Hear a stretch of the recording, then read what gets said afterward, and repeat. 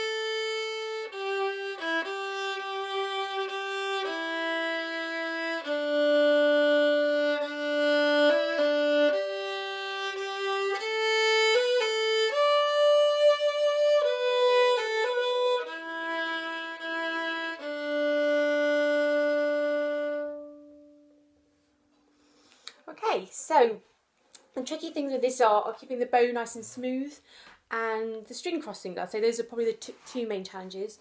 So when you're slurring, the thing to remember when you're practicing is to not pull the bow too quickly when you start. Nice slow bow so you can fit in all those notes at the beginning.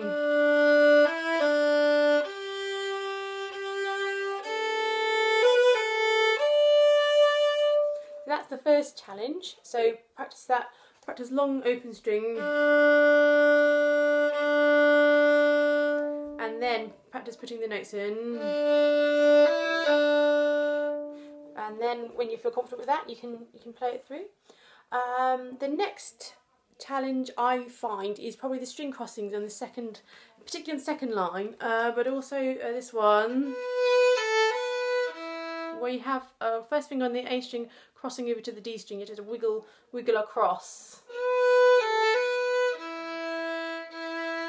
So just make sure you wiggle that. There won't be time to lift up. So practice wiggling like this.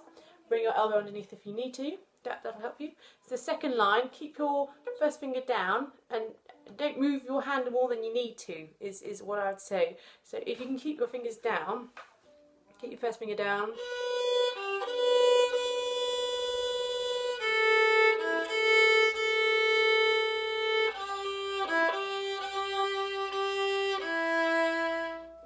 So that's the thing. So string crossings, just anticipate the change before you move, and practice slowly. And don't move your arm more than you need to. The crossing can be as small as possible.